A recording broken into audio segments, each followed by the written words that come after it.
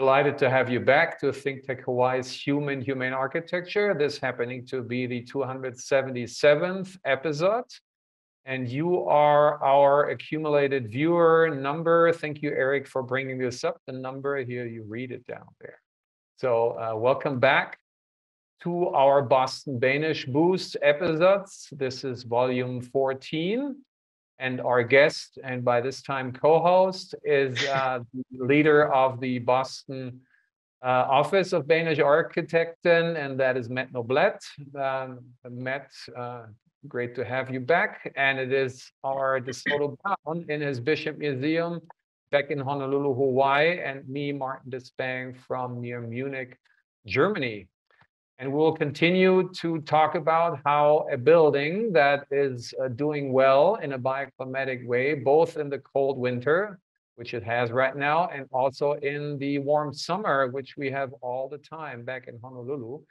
But before we do that, we will look a little bit at world politics and democritecture and autocraticecture when we come together in a minute.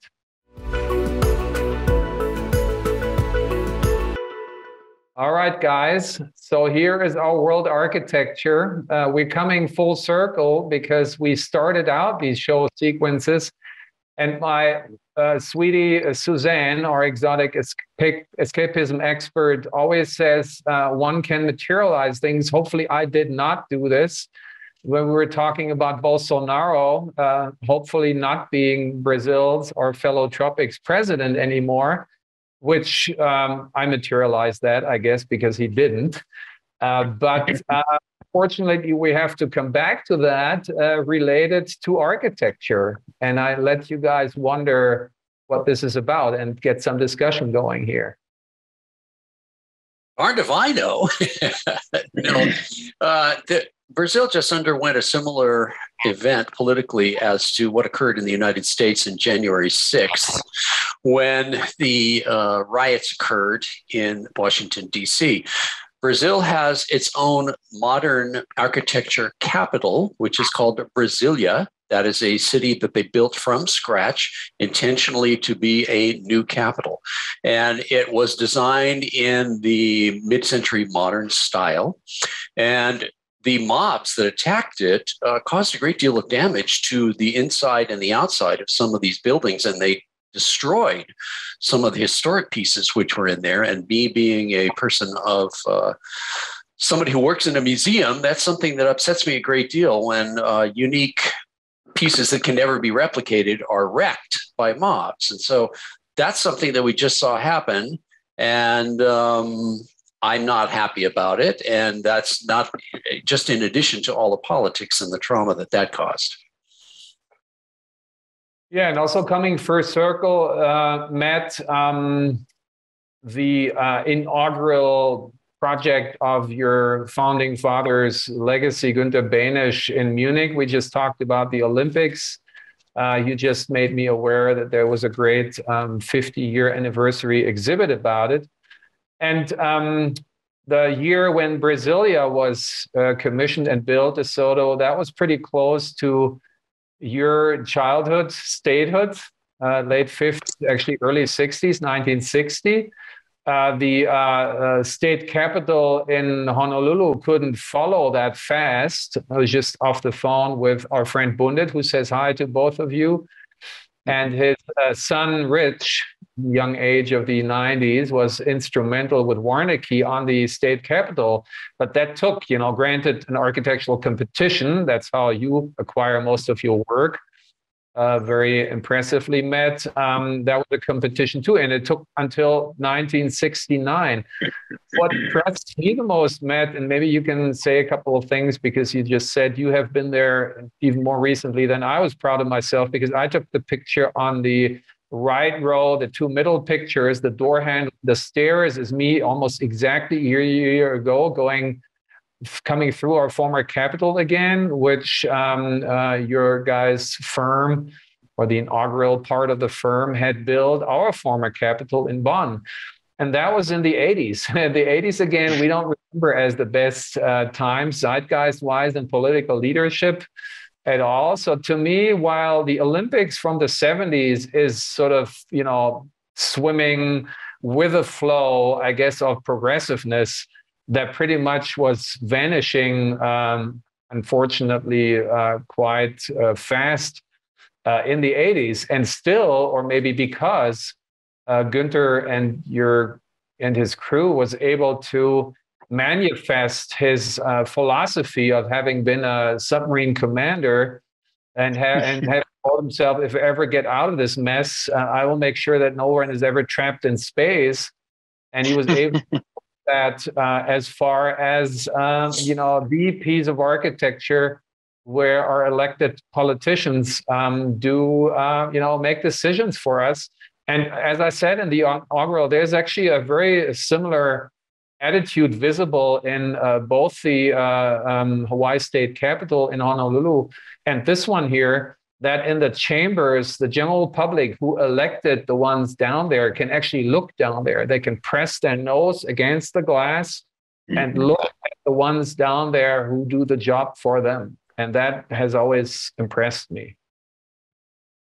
Yeah, I mean, I think the other aspect of both of those projects that always strikes me is just the kind of inherent optimism that they represent, and the notion that architecture can manifest the sort of democratic spirit of government very profoundly in terms of its ability to communicate to people that their elected officials are there to do their work, that they're working on their behalf, and they can see what's going on very, openly behind glass walls and not be sort of squirreled away behind giant sort of monumental facades and things of that nature. So I think both projects very much work at that level, which is not something, I think there's also something about the sort of the newness of certain democracies and their ability to have, or the opportunity they have to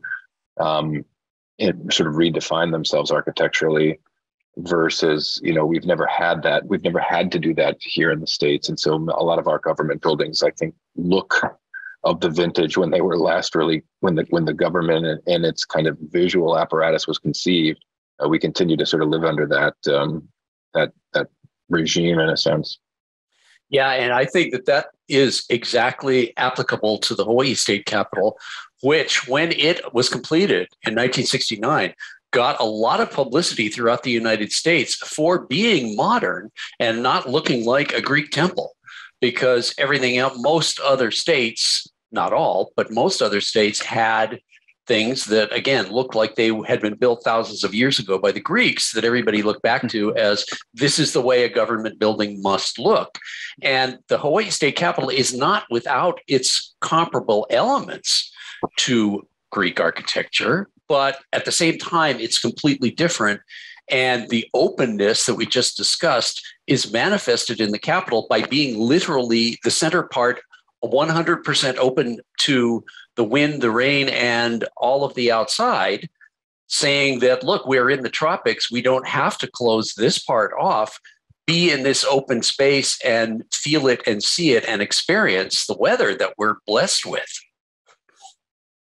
Yeah, absolutely. And not to forgetting to mention the architects of that we're looking at our fellow tropics in Brazil, which is a tropical climate as well. These were Lucio Costa as more the urban city planner, Oscar Niemeyer as the architect, and then Borla Marx as the landscape architect working together.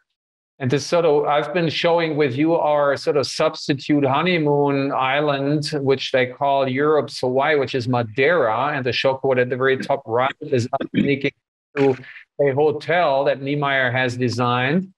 And you see here our exotic escapism experts chatting up some staff so I can do my secret photo shooting there. The ramp going down into the main dining hall that is full of vintage Niemeyer furniture, which alone is worth a fortune.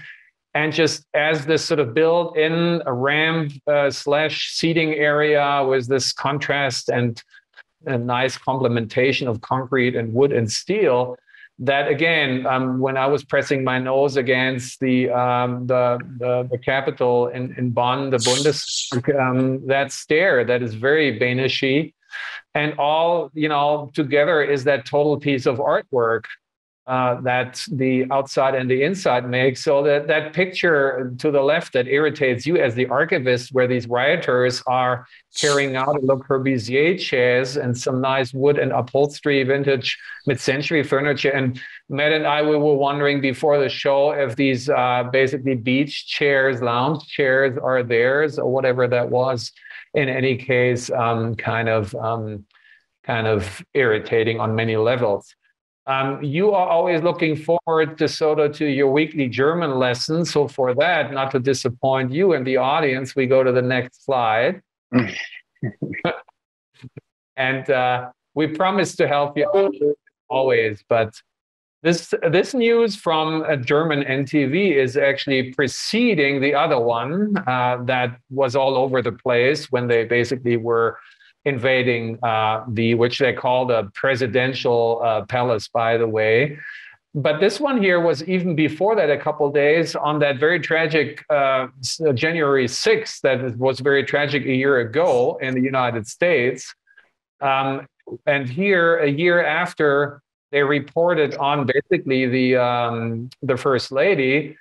Lula da Silva's wife was basically on camera, and she walked the journalists through the palace and showed how Bolsonaro has basically treated it pretty bad in cleaning it out. And you got to wonder where all that furniture, and we had a discussion before the show that we should echo and share with the audience, DeSoto, and also trashed some things and threw artwork on the ground and were damaging it. So very obviously very disrespectful of when we say architecture is an expression of its zeitgeist, then his very reactionary thinking mentality is basically opposing the very progressive democratic that is embodied through architecture, right, as a representation of zeitgeist.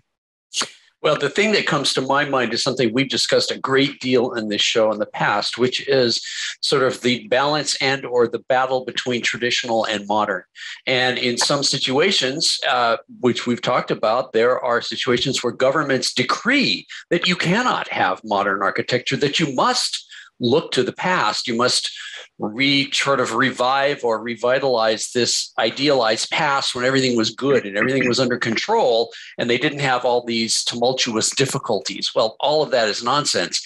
Everything was difficult in the past, just like it is today. And trying to hearken back to that in the buildings that you make and the interiors you live in is pointless because it's a fantasy. It's not true. There was no idealized time. So this is something I think that embodies that. And it is simple for particularly right-wing people to say, get rid of the modern, destroy the modern, cover up the modern. We want to go back to our idealized past. And obviously, I don't want to destroy the past, but at the same time, I know that the past was not a golden age. Yeah, and how controversially architecture can be also shows, which is a preview of a show to come about what we basically working titled potentially Germany's most American architect, Sepp Ruf. So the column on the very right, Matt, you want to tell the audience what that is? The whole building behind the images, the Kanzler Bungalow, so to speak. Oh yeah. So this was a well, I was going to say modest house. I mean, by some standards, it's modest, but it's a rather true. Still to these standards. Yeah. Right, but a very, very, I mean, from I'd say our perspective, lovely residence for the chancellor in Bonn for living and entertaining, but that went through it went through a variety of chancellors and chancellorships to a great variety of opinions as to its worth and qualities, and also subsequent additions and subtractions based on sort of cycles of taste. Yeah, and some more German lessons for you, DeSoto. We help you for you. So the press, while Ludwig Erhard, which was our second president chancellor after Adenauer. Adenauer was the first, who was this very old school, also up in age, hardcore, conservative kind of guy. Ludwig Erhard was really representing and embracing the younger generation of a more open, a younger, a more progressive Germany. And so he commissioned this to this architect from here, from Munich, Sepp Ruf. And as you said, Matt, it went through immediate successor, probably, for obvious reasons or understandable reasons, a little bit. He totally dismissed it. It went back to Adenauer, who went as extreme to say the architect should be imprisoned for what he did.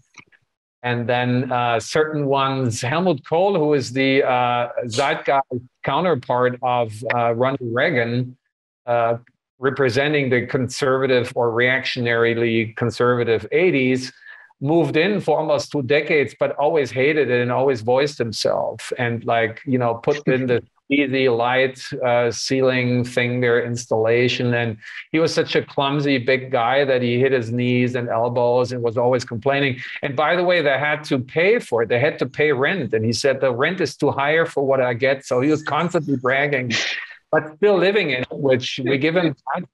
And, who we never really liked and increasingly less, who was shamefully from my hometown, Gerhard Schröder, Putin's poser and buddy, even didn't move in, although, he could say, well, it was reunification. It was time to move into Berlin, but he had some time that he could have gone there. So even before the whole love and hate, whoever was it, the general public during the basically promotion of it under Erhard in the zeitgeist, they dismissed it as Palais Schaumbad. Do you have any idea what that could mean, DeSoto?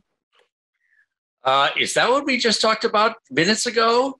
The bubble bath? Yeah, exactly. Matt, you want to help out why they say that?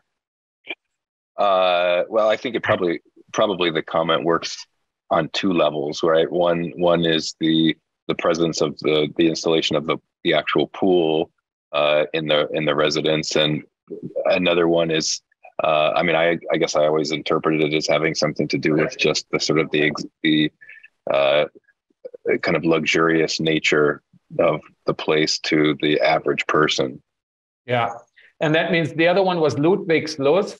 So Ludwig, first name of that chancellor, but also the King Ludwig that we all remember, who had blessed us with the lovely, what's it called, the castle? I will not even remember it. Nice kind of forest. It was also called Ludwig's Lust, yeah? Schloss Ludwig's Lust. Ludwig's Lust, exactly, which is basically, a reactionary thing at its time. At that time, Gropius had built the Phagosberge, and it was just basically an Excalibur Vegas, So that's what, again, for a very modest and moderate pavilion. And the pool did it, yes. Palais Schaumburg is, and Palais Schaumbad, bubble bath, gets us to the next slide. Because pools, DeSoto, were very American. Almost no one was able to afford a pool. When you guys brought us back on our feet, a pool was considered to be something highly, luxurious, to say the least, or decadent. Of course, for Americans, as we see the show quote, we compared, residences of presidents. It was almost the standard you have to have. And so here we went through Nancy and Ronnie when they were visiting Hawaii at the top left, but when they were back in California, they basically were in this ranch house, which was also relatively modest, and it had a relatively large pool. And you told me a whole lot about how the fossil fuel industry was teaming up and working with. You want to reiterate that? And we have a picture at the bottom left of that show quote, Eric, if you could bring this up, where they're sitting around the table, the whole Reagan family. Well, before Ronald Reagan became the president and a very well-known politician, he had been an actor in Hollywood. So, of course, he was very accustomed to living in Hollywood style. And in the 1950s, he was the host of a variety of television shows before, again, his political career. And he was the spokesperson at some points during that TV career for General Electric. So there was a series of ads, TV ads, in which Ronnie and Nancy showed you around their modern 1950s house in California, showing off all the wonderful things that were available through electricity and the different types of mood lighting and the different wonderful appliances they had. Well, this is very typical of the time period in which the utility companies, up until the energy crisis in the early 1970s, used to actively advertise for consumers to use more gas and more electricity in living the modern American dream. Yeah, and this gets us back for the 7 minutes left to your project, representing the zeitgeist of what the zeitgeist of these days should be, leading progressively into the future, reconnecting back to whom Ronnie is shaking hands to say, unfortunately, goodbye, is to Jimmy Carter. And hopefully you're shaking Jimmy's hand again because he's still alive, getting close to how old your mother became, DeSoto, who you just lost last week. And so hopefully, again, this is coming full circle, you shaking hands with Jimmy, because I remember that my dear mentor and buddy and collaborator on Fry Auto on the 67 Pavilion in Montreal, Larry Medlin, told me when he was working at the University of Arizona, the day Reagan took office, his environmental research lab funding was pulled.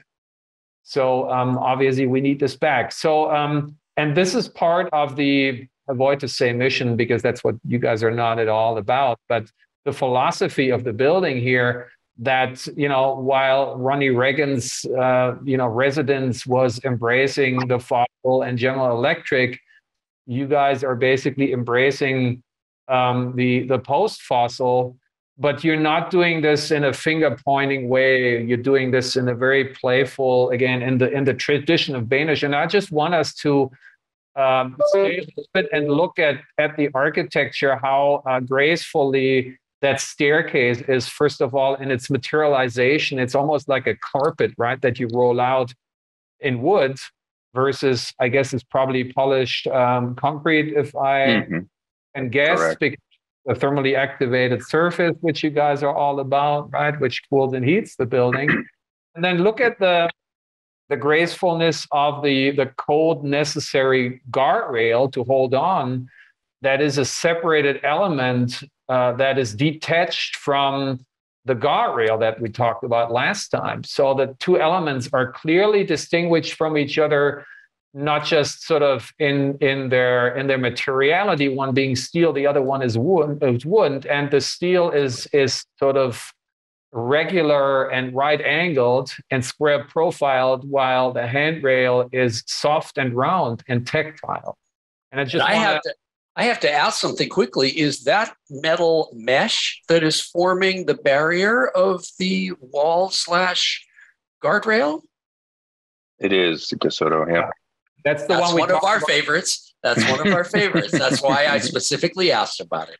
Exactly. Yeah, if you had only known before we did this, you could have invested in it. Did you use a lot of it? Oh, yes.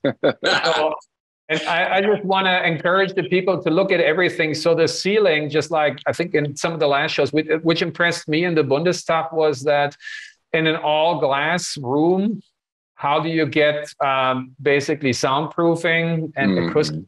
And then, Günther and team developed and invented this sort of plastic micro-perforated stuff that the sound gets trapped in there. And here, this is now guessing that the linear striped corduroy texture must be baffled, that probably have, acoustical function. And then you see how playful the lighting as fluorescent tubes is seated in there, and then gets joined by the skylines.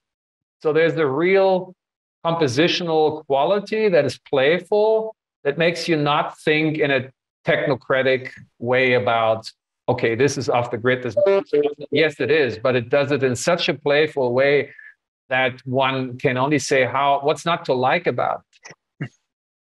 Yeah, and I think that's something that's really important to us, I think, is the notion that not only do you have to not necessarily sacrifice well-being and kind of well-feeling in a building that attempts to use a minimal amount of fossil energy to operate, but in fact, that can become a kind of a point of inspiration or a way to celebrate and discover new forms of architecture and new opportunities through solving some of these more, let's say, quantitative problems that typically sort of are focused around energy. And I think that this kind of notion of an integrated approach to design, it tries to not see those the sort of the limitations or the desire to limit expense and energy as hindrances, but really as opportunities to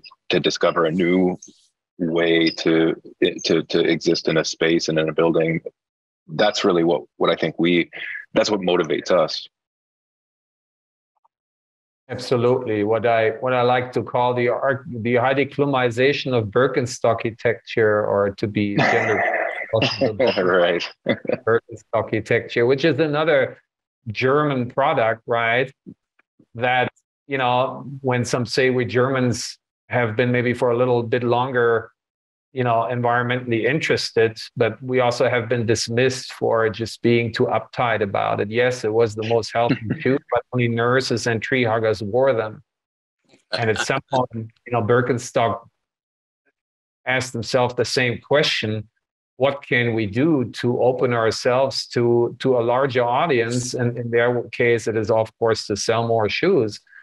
But in your case, it is to convince, such a not necessarily very open-minded institution as Harvard is, as you had pointed out, to the place next door where your father, DeSoto, went to school, to the business school, and you, Matt, had to present to some of the deans there, and they weren't necessarily automatically open. So it's certainly almost a smuggler's tool to basically sneak these things in by saying, hey, make building that you feel good in, and all these things you don't even have to know about, you don't even have to see. I mean, if you pay attention to, you will, but it's not, in your face. Mm-hmm. Okay, but after all, we're at the end of time, but after all, it's still, it's a research building. It has laboratories and, things like that might not be quite as sexy on the, initially and automatically, but how you dealt with these, we will share with you next week and following. Look forward to have you back for that. And until then, stay democratically architectural and architecturally.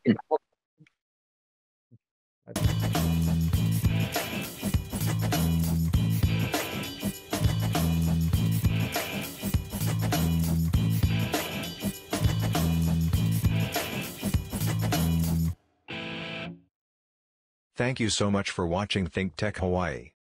If you like what we do, please like us and click the subscribe button on YouTube and the follow button on Vimeo. You can also follow us on Facebook, Instagram, and LinkedIn, and donate to us at thinktechhawaii.com. Mahalo.